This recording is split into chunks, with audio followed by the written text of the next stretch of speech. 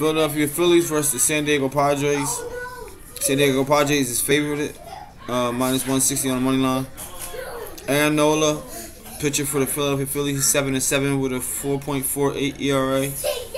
Versus Joe Musgrove for the San Diego Padres, he's 8-8 with a 3.11 ERA. It's simple.